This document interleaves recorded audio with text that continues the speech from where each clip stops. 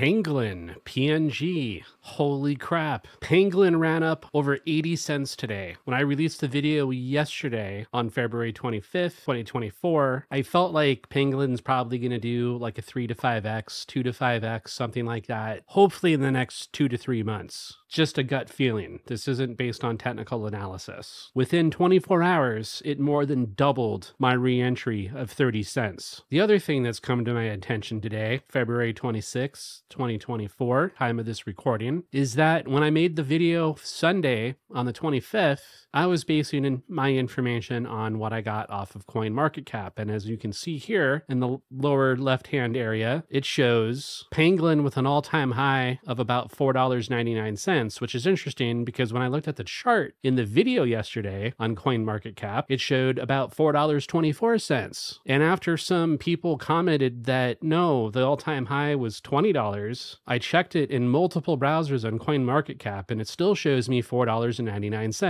However, when I take a look at it on CoinGecko in any of my browsers, it shows that the all-time high was about $18.85. Well, that's interesting. For those of you that caught the video on Pangolin that I released on February 25th, 2024, you might be asking yourself, well, did I sell? Like I said, I probably would when I got a 2 to 3x. No, I haven't, because I wasn't aware that the previous all-time high was so much higher than what I thought it was when I was looking at the coin, in the last week or two. At this point, I'm willing to just let it run, and hopefully it continues to climb quite a bit in 2024. And I'm certainly starting to feel more bullish with this new information, or at least information that's new to me, because I tell you what, I really like seeing stuff like this in my account. And yes, this is Coinbase, and yes, I know I should stop using Coinbase so much, but that's a project for another day. I myself know very little about technical analysis. I do have a couple books on technical analysis. I've watched a little bit of a video or 5 or 10 on technical analysis, but I still don't quite have a feel for it. However, I'm finding myself with